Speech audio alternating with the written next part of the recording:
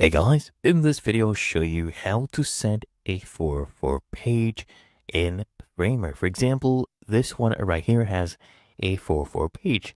All you need to do is actually come here and click on this plus icon to add a new page, okay? Then click on new page and just name this page /404.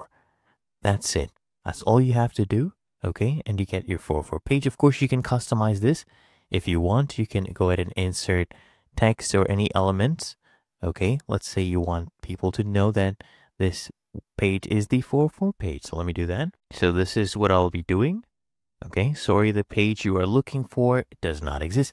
So whenever, someone encounters a broken link or a page that does not exist yet, Framer will automatically recognize this page as the 404 error. And it's really that easy to set a 404 page in Framer.